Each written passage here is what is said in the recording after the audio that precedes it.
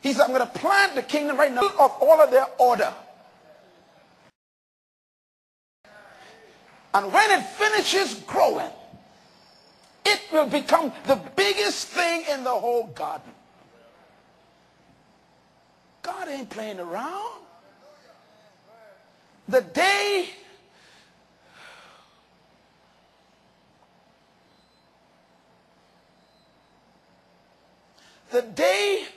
of you apologizing for being the most important person in the office is over. Amen.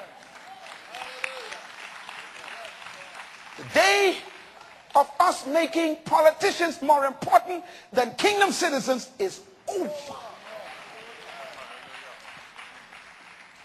The day of you being intimidated by people with a little bit of money is over.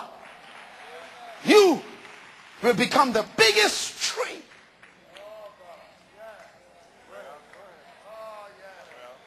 Don't clap like you believe that. The kingdom of God is not in the earth to leave earth the way it is.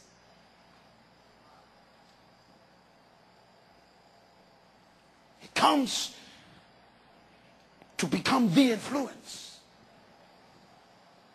It's the kingdom of God. You know, that means, listen to me. He says, I ain't going to clean the garden first, then plant you. I'm going to put you right in the middle of the orderly mess. They think they got it together, but they know it ain't working. They got organized confusion. They have organized chaos. Everything in order, but nothing working. You know that. Look at our country. Everything in order and nothing working. Because only the kingdom could change this city and this society and make it good. So he's going to put you right in the middle. Matter of fact, here is our kingdom assignment. Matthew 13:24. Read with me, please, out loud. Read.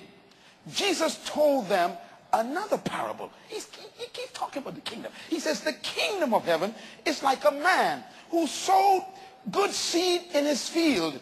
But while everyone was sleeping, what happened? His enemy came and sowed weeds among the wheat and went away. When the wheat sprouted and formed heads, then the weeds also appeared. In other words, they both were in the same place at the same time. Stop looking for a Christian job. Thank you. Oh God. Thank you. Lord, deliver us. Oh, I'm going to tell you something. You could mark these words. I heard his voice. Bahamas Faith Ministries is going to become a nuisance to the Bahamas this year.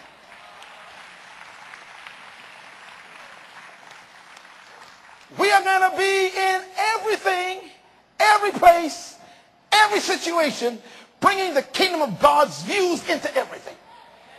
You better go with it. He says, I want you to be the biggest tree. So the branches are in everything. Look at this. He says, the weeds and the wheat grew together. Now watch this. Look at the next verse. Very interesting. It says here in verse 29, read. He says, let them both grow together.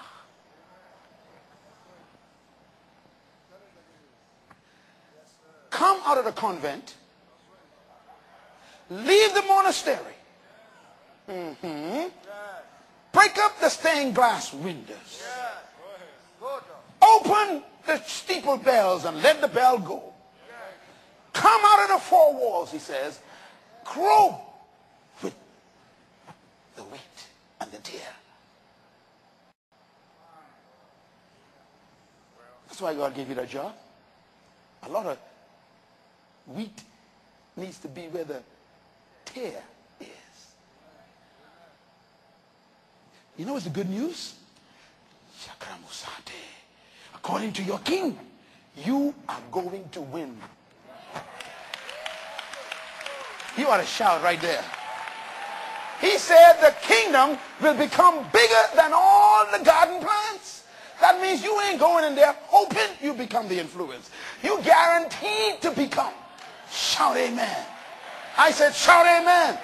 Stop walking into your job from tomorrow morning as if you are the loser. You are the winner. Walk in there. It doesn't matter what they do, what kind of programs they make or policies. You are going to become the biggest tree. You know, normally when you believe God, you shout amen. So I ain't convinced some of y'all don't believe God. Amen. That's my own. That's my own. You do your own amen. 24 hours ago, I was in Nashville, Tennessee. I just got back a few hours ago. I was supposed to speak at 2:45 in the afternoon at the Morris Cirillo World Conference, 5,000 people in Nashville. I got a phone call from Morris Cirillo in the hotel. He said, Dr. Munroe, can you stay and speak on Saturday night in the main session? I want you to take my session. I said, no, sir, I have to be back in my church on Sunday. He said, we'll do anything you need. We need you to speak. He said, because your message needs to be in the biggest session. I said, sir, I can't stay. My people in the Bahamas, they need me. So he hung the phone up. 10 minutes later, he called back. He said, Dr. Munroe, can you speak tonight? I said, sure, I'm here all day. He said, we don't want you to speak 2:45 because you only get 40 minutes. He said, you need 2 hours. He said, Benny Hinn is supposed to speak tonight, but I want the people to hear your message.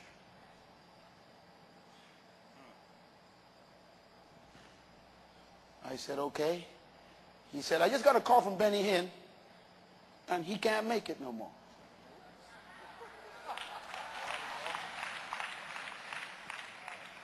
He said, Schambach is here. Paula White is here. Other people there. He said, but you, I want you. I can give you the biggest session. I want you to preach the kingdom.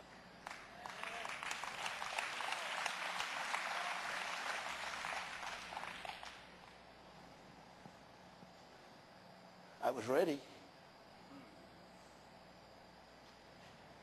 It was their largest audience.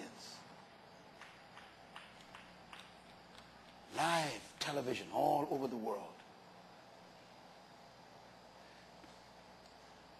He said, this kingdom shall be like yeast.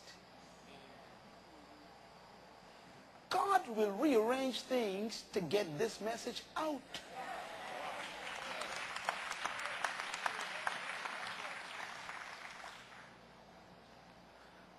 Let them grow together. Everybody say influence. You cannot influence who you avoid. That's right. I know the person working next to you cuss dirty words. I know they smoke and drink and talk stories. He says, stay there.